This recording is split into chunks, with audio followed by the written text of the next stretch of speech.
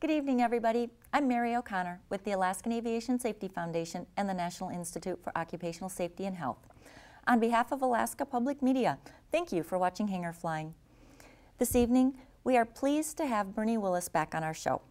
Bernie has extensive knowledge and experience flying around Alaska as a general aviation pilot and also as a commercial pilot. He is the current president of Chapter 42 of the Experimental Aircraft Association. Bernie, welcome back to Hangar Flying. Thank you, Mary. On our last program, we were talking about some of the difficulties and challenges to keeping young people engaged in aviation and even getting them started. Do you want to continue on your thoughts? Well, I think the cost of learning to fly is one of the significant factors. When I learned to fly, you could buy a brand new Cessna 182 for $13,000. Today, it's $500,000. A new automobile back then, for instance, a Chevy Impala, $3,500. Today, $30,000. So 10 times versus a huge, things are just not comparable. However, there are scholarships to get people started. A few years ago, when one of my sons went to college, the cost for his aviation education beyond the regular college was, I believe, $27,000.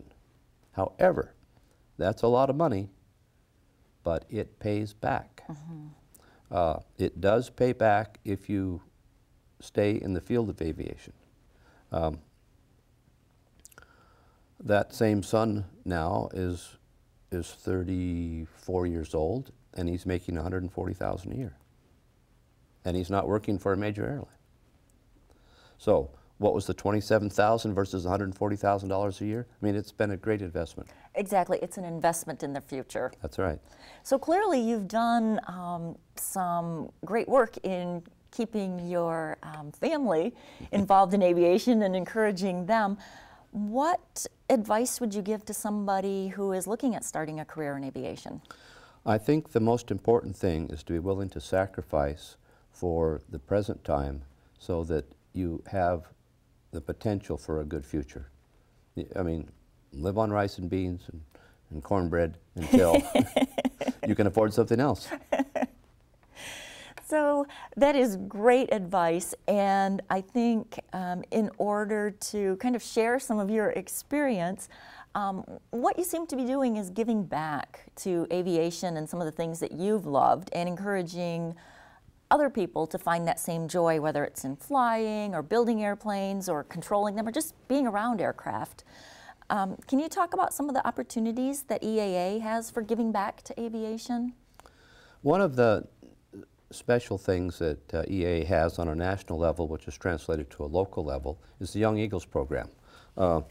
This is what this is all about. It's really taking kids for an airplane ride. There's some paperwork to be filled out, some liability releases and things that the parents will be responsible for. But other than that, there's no charge. And the people providing the ride provide their own airplane, their own fuel, and it gives an opportunity for a young person to see themselves into a new field, something that perhaps flying to Seattle or to Kotzebue or somewhere in a jet, you do not see. You're up at 30,000 feet. Many of us who flew at 30,000 feet for many years like flying at 500 feet to look at all the things we flew over but really couldn't quite see. And as you mentioned before, that was kind of the defining point in your career when you went for an airplane ride when you were younger. That's right. Being able to look at the world from a different perspective. And it's not just looking down, but it's looking up. It's looking at the sky and the clouds and the effects of everything that makes this world what it is. Bernie, in wrapping up, I would like to know, is there any piece of advice that you would have to help pilots stay safe in Alaska? Yes, there is. I would encourage them to ask themselves the question, what if?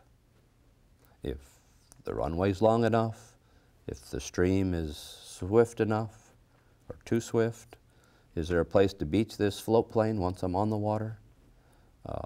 Is the presence of those lenticular clouds trying to tell me something about the wind up there? What if if I do this and it doesn't work out, what is going to be the effect on not only me, but my family, my loved ones, the future? Is it worth it? What if? That's great advice. And it's good to know that there are people like you who have the experience and the knowledge that are sharing that with future generations and with pilots that are just enjoying being around airplanes. Thank you so much for being on our show. Yeah, thank you, Mary. Ladies and gentlemen, on behalf of the Safety Foundation and Alaska Public Media, thank you for watching Hangar Flying. If you enjoy the program, I encourage you to become a member of the Alaskan Aviation Safety Foundation. Membership forms are available at our website, www.aasfonline.org. If you're a pilot, don't hesitate to always stop and think, what if? Follow Bernie's advice. Until next time, fly safely.